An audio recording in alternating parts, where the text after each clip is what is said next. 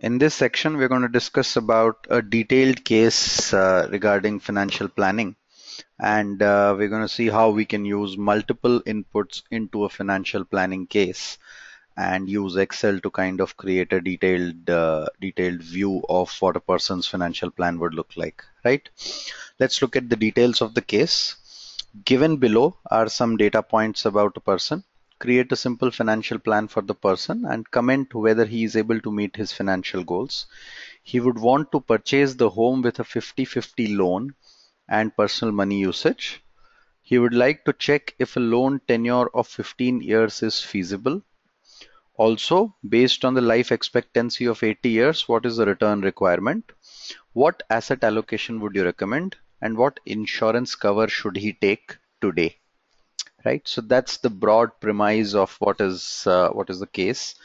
We look at the details of the case. It says the income is 12 lakhs annual income, age is 32, retirement age is 60, monthly expenses are 75,000, expected salary increase is 10%, expected inflation is 8%, current savings are 40 lakhs at this point of time, wants to buy a house in 2020 that's worth 85 lakhs in today's terms, kids higher education in 2025 that's 40 lakhs in today's terms, and kids wedding in 2030 that's 15 lakhs in today's terms. Interest on home loans is 10% interest rate if required, and then we have a detailed description of what kind of asset class returns could be expected using equities. So equities, debt, and real estate. What is basically the asset class return that is available? Right, so let's first try and construct the broad outline of this plan, and then we start incorporating things like what are going to be the assumptions and returns requirement that will come in, right? So let's actually put in some headers here where we will probably link in the expected returns data.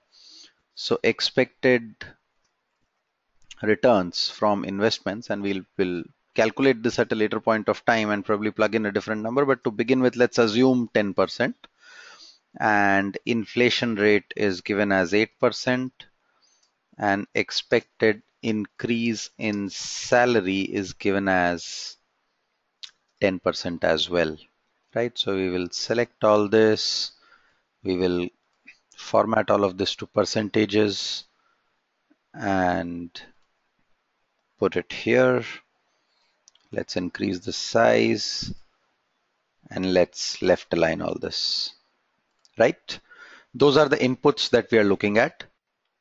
Now let's try and build in what is going to happen here in terms of the age of the person, the current year, and net investments at this point of time, salary, then expenses, annual, that will give us savings. Based on this, we can now try and find out what is going to be the requirement for the goal. So net investments end of year, and then we have financial goals, then we have loans, and then we have EMI, if any, right? So these would kind of come in, and we'll also check at some point of time what is going to be the, and this rather than writing EMIs, loan repayment is what we'll write, because EMI works to a monthly number, and because we are doing our calculations on an annual basis, we will broadly put in an annual number here, right? So let's start putting in the numbers. 32,2015. Current net investments is 40 lakhs. That's an input that, in fact, we'll link this input here. So that's 40 lakhs. Salary is given as 12 lakhs. Then we have expenses, which is monthly expenses are given to us. So that's 75,000 into 12. Savings would be salary minus expenses. This is assumed at the end of the year. Net investments is the total net investments at the beginning of the year multiplied by 1 plus the expected returns, right? And we freeze this expected returns bit. And along with this, We have to add whatever savings are there. Right? From this, if there are any financial goals in the first year or any loan in the first year, that has to get put in, and loan repayment will only come if there is a loan.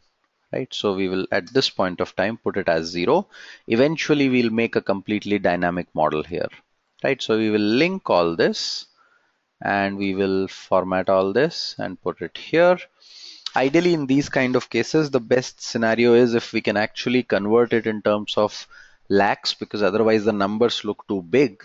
So what we should do probably is just take this number and divide it by 10 raised to 5.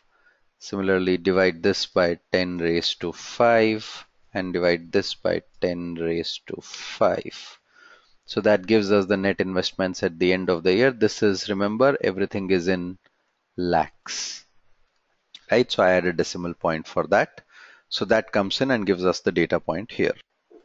To make it look more relevant, what we can also do is select all this and put it in a currency of rupees. Right, so we have a rupee number that is available with us, and that's the net investments at the end of the year. The next year is 32 plus 1, that's the age. Similarly, 2015 plus 1, these we will center align. The beginning of last year is going to be this year, and we'll put all of this in terms of the currency. Salary grows at 1 plus 10% per annum, and we freeze this bit.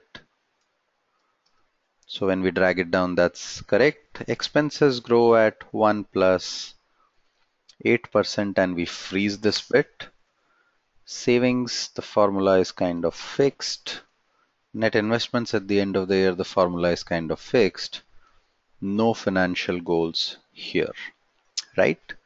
Now, what we need to do here is actually try and put the finance to make it dynamic and make it look actually picking up data from somewhere. What we can do is we can go to the financial, and so we'll do that in a second. We'll put a financial goals table here, and we will put in this table in the form of this one required 2020, this one required in 2025, and this one required in 2030. And we will need to kind of take it up to how many number of years? 5 years here, 10 years here, and 15 years here. So we'll put in years left and inflated goal value. Financial goal value is what we are looking at, correct?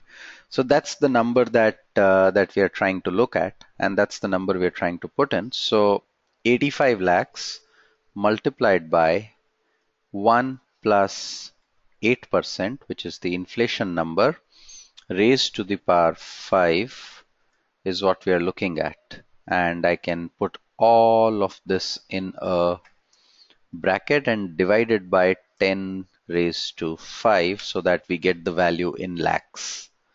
So we get the value in lakhs, and I'll drag it down, and we have 40 lakhs into 1 plus 8% raised to the power 10 divided by 10 raised to power 5, and then we have 47 lakhs available here as well. So this is the year, this is the inflated goal value, and this here is the table that we are going to basically use as we go along doing our work here. So one way is we can manually put in the number.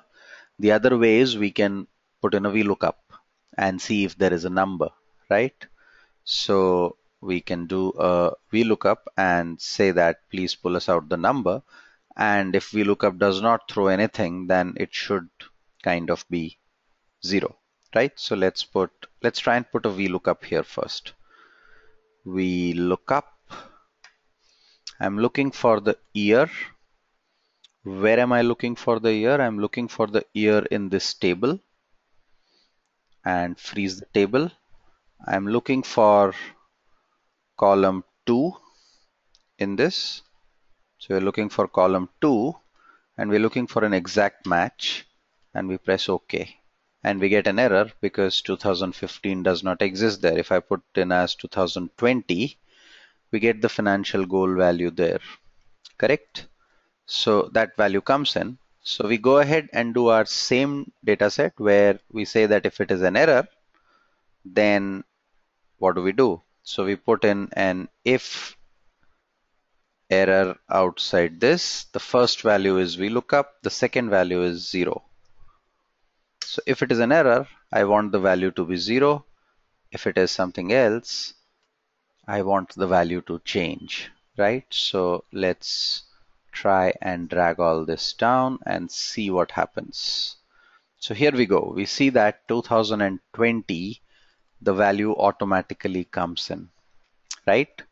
Now, we've not yet incorporated this data here, but ideally if there is a financial goal, then the person may run out of money here. So that formula has to incorporate G47 minus this amount plus any loan amount that is there, right?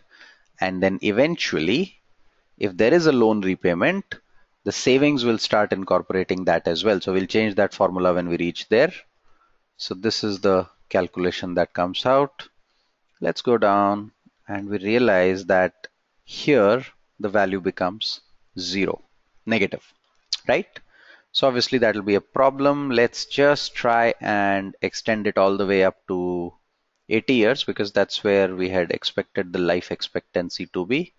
It's gone a little bit further. We need only till 80 years. That's still here, right? So that's the value that we have based on the data sets that we have as of now. And we'll obviously need to kind of plug in some data sets here, and we see that all the goals also start coming out automatically now. We can also see that the goals keep making things negative again and again. So we will need to incorporate a loan somewhere. And the moment we incorporate a loan somewhere, we have to increase the loan repayment coming in there, right? So that's what will come in there. We will look at that data as well, but for all practical purposes, this data has come in. Now we need to put in an if loop here, which is that second one onwards, the salary only comes if the age is less than 60. So if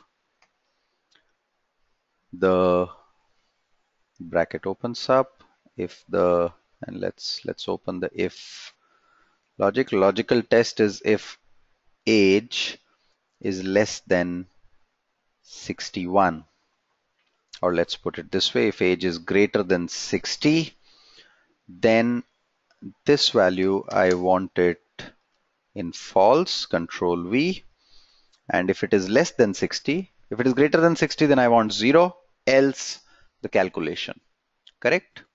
So that gives us this data, and I drag it down till the time the person reaches 60, and we realize as soon as it reaches 61, it changes to 0 all the way up to down here. So all this is 0, and we realize that assuming a 10% return, which is what we had assumed at our beginning, this person runs out of money towards the end. So we need to incorporate those changes as we go along and see what happens, where does the money come from. And obviously in this particular case, the expected return requirement would be higher. We need to incorporate that into the picture as well. Let's first put in the component of loan coming in. Remember, it was said that 50-50 loan and personal income usage is what is to be done. So out of this 124.89, half of this has to be a loan. So this by 2 is the loan, correct? So that loan comes in, and the moment loan comes in, automatically out of 103, only 62 goes out, which leaves us with 41 here, right? So that brings in the loan amount, and that's a standalone number that will come in. Now, let us assume that the loan tenure is 15 years.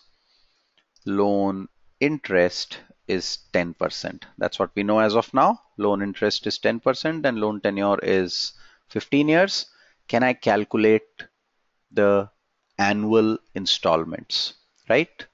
So the same function, annual installment, we're going to get the PMT number.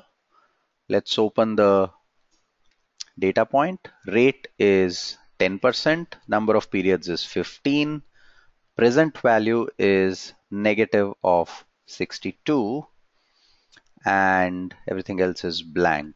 So we close it. 8.21 is what comes in, right? And this is the repayment that we have to do every year. And as we keep doing it for 15 years, we'll get our value. So we have to put this number in for 15 years from here, and that gives us the total value of the prepayment, loan repayment that is done effectively. So I can continue from 2020 and all the way up to 2000 and the next 15 years, which is basically 2034. So I'll have to put this number in all the way up to 2034. Correct? Now, what will happen is from your savings, annual savings, you will have to pull out this number, right? So my savings become this minus this number, correct? So that's the saving number that comes in, and automatically the savings become negative for this particular period, and so on and so forth for subsequent periods as well. I can actually drag it down all the way up to below, and we get the number there. Nothing else changes other than the fact that we have paid out this interest component in between, and we end up getting some sort of a negative number here as well. So at this point of time, even after taking the loan, there is a negative number that comes because of the higher education expense that comes here. And that's what is causing a little bit of an issue here as well. So we will need to incorporate that into the picture as well, that probably another loan would be required at this stage. Another loan would be required at this stage. And what happens? Contrary to this, what we can also do is we can assume that the loan tenure is 20 years and see what happens. There also the terms become negative for a period in between, right? So now there is an interplay of multiple things that will come in, and we'll have to see what best works out in terms of the loan amount. We'll stick to 15% now, 15 years now, but we know that there is a problem in 2026 immediately after the higher education pullout, and that continues for a period of about 8 years till the time the salary takes care of the entire thing. So either we increase the expected return somehow to take care of this, or we increase the tenure of the loan in such a fashion that it works out, or we will have to recommend taking another loan at some stage, right? These are the three problems that we will encounter. Our next section will start dealing with these problems.